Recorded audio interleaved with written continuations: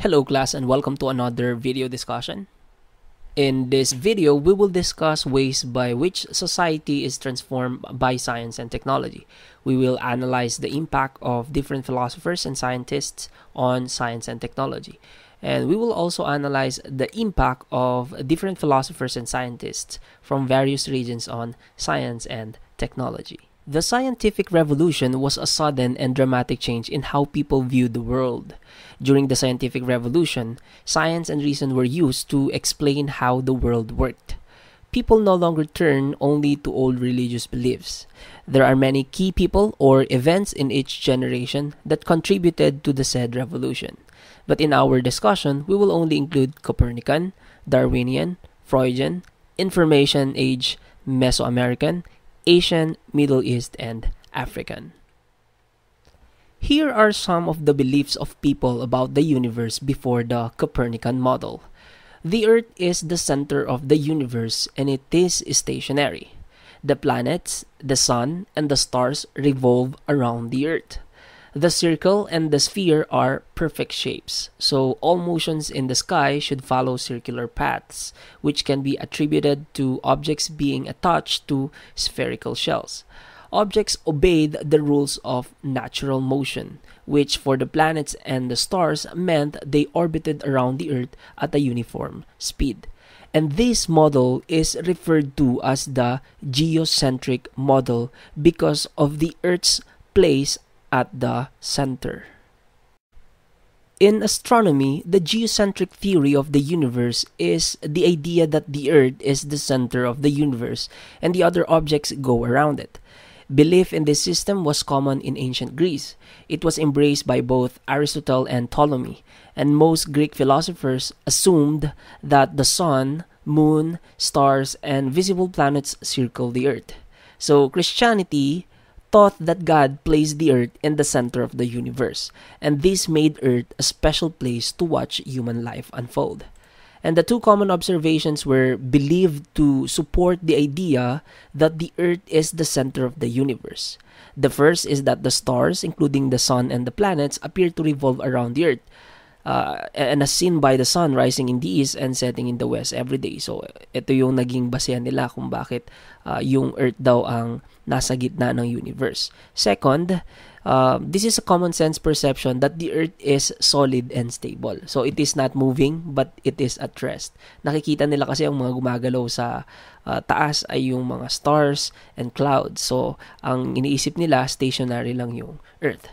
The geocentric is often referred to as the medieval view of the universe, and it dominated thinking into the early modern age. From the late 16th century onward, it was gradually replaced by the heliocentric model of Copernicus, Galileo, and Kepler. Ptolemy is known to popularize the geocentric model. Kaya ang geocentric model ay tinatawag din na Ptolemaic model. So, Ptolemaic model was not seriously challenged until the 15th century during the Renaissance by Nicholas Copernicus. He rediscovered the heliocentric model from Aristarchus. In astronomy, the heliocentric theory is the idea that the sun is at the center of the solar system, which we know today, right? So this theory explained many of the observations of astronomers. Some of its revolutionary ideas were that the Earth rotates on its axis daily and revolves around the sun once a year. So the word came from the Greek helios, meaning sun, and kentron, meaning center. So historically, heliocentrism was opposed to geocentrism, which placed the Earth at the center. It was not until 16th century that the Polish mathematician and astronomer Copernicus presented a mathematical model of a heliocentric system, which was later elaborated and expanded by Kepler, and later defended by Galileo.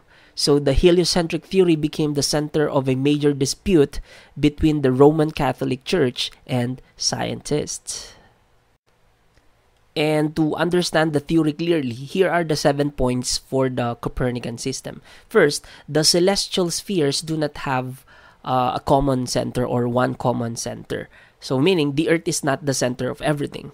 Okay? So, yung pangalawa naman, Earth is not the center of the universe and only the center of gravity and the lunar orbit. So, meaning, only the moon orbits Earth. Yung pangatlo naman, all the spheres orbit the sun. So, meaning, spheres means the planets. And fourth, compared to the distance to the stars, the Earth to Sun distance is almost non-existent. So the stars are very much farther away from the Sun. Fifth, the motion of the stars is due to the Earth rotating on its axis. And sixth naman, the motion of the Sun is the result of the Earth's motion, referring to the rotation and its revolution. And lastly, the retrograde and forward motions of planets is caused by the Earth's motion. So it is caused by the fact that Earth's orbit is a different length than the other planets. So the significance of the scientific revolution of the late Renaissance was significant in establishing a base for any modern sciences, and as well as challenging the power of the church. The Renaissance enabled a scientific revolution which let scholars look at the world in a different light. And religion, superstition, and fear were replaced by reason and knowledge. Now, despite their challenge to church, however, many notable figures in the scientific revolution like Copernicus, Kepler, Newton, and even Galileo remained devoted in their faith. So, kahit na iba yung theory na pinaniniwalaan nila about the universe, naging faithful pa rin sila dun sa kanilang religion.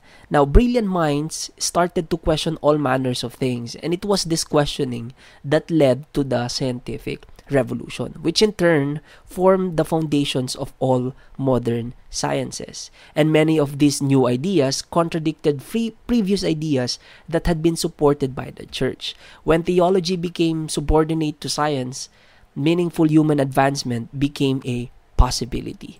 So the scientific revolution led to the establishment of several modern sciences, as well as the understanding that the church was also fallible. So, as mentioned in the previous slides, the effect of Copernican theory is widely spread during that time. One of the scientists who believe this theory is Tycho Brahe, who is a Danish nobleman famed for his accurate and comprehensive astronomical and planetary observations. Brahe was well known in his lifetime as an astronomer and alchemist. So Tycho Brahe built large astronomical instruments and took many careful measurements. He is credited with the most accurate astronomical observations of his time. No one before Tycho had attempted to make so many redundant observations, and the mathematical tools to take advantage of them had not yet been developed. He did what others before him were unable or unwilling to do. So to catalog the planets and stars with enough accuracy to determine whether the Ptolemaic or Copernican system was more valid in describing the heavens. So from 1600s until his death in 1601, he was assisted by Johannes Kepler, who would later use Tycho's astronomical information to develop his own theories of astronomy.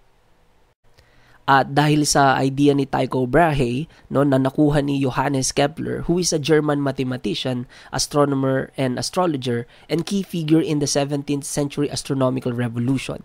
He is best known for his laws of planetary motion, based on several books he wrote. So Kepler's ideas and books provided one of the foundations for Isaac Newton's naman, of universal gravitation. So during his career, Kepler was an assistant to astronomer Tycho Brahe, as mentioned, and he also did fundamental work in the field of optics, invented an improved version of the refracting telescope, the Keplerian telescope, yun yung tawag dun sa telescope na ginawa niya, and helped to legitimize the telescopic discoveries of his contemporary Galileo Galilei. So Kepler lived an era where there was no clear distinction between astronomy and astrology. So there was a strong division between astronomy, which is a branch of mathematics within the liberal arts, and physics, which is a branch of natural philosophy. So Kepler also incorporated religious arguments and reasoning into his work, motivated by the religious conviction that God had created the world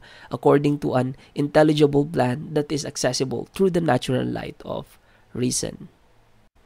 So, itong idea ni Johannes Kepler ay ito pa rin yung idea na ginagamit natin ngayon with regards to the motions of the planets around the sun or in the solar system.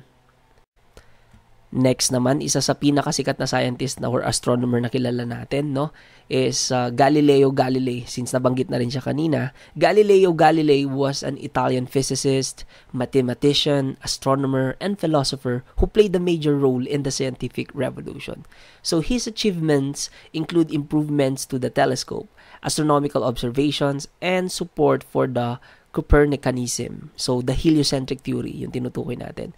Galileo has been called the father of modern observational astronomy, the father of modern physics, and the father of science, and the father of modern science. Ang dami, no? So, his contributions to astronomy include the telescopic confirmation of the phases of Venus, the discovery of the 4 largest satellites of Jupiter, named the Galilean moons in his honor, and the observation and analysis of sunspots. So Galileo also worked in applied science and technology, improving compass design, and Galileo's championing of Copernicanism was controversial within his lifetime. So the geocentric view had been dominant since the time of Aristotle, and the controversy of defending heliocentrism as proven fact resulted in the Catholic Church's prohibiting it as a proven fact. And because it was not proven at the time and was contrary to the literal meaning of Scripture, Galileo was eventually forced to recant his heliocentrism and spent the last year of his life under house arrest on the orders of Inquisition. So, medyo sad yung later life ni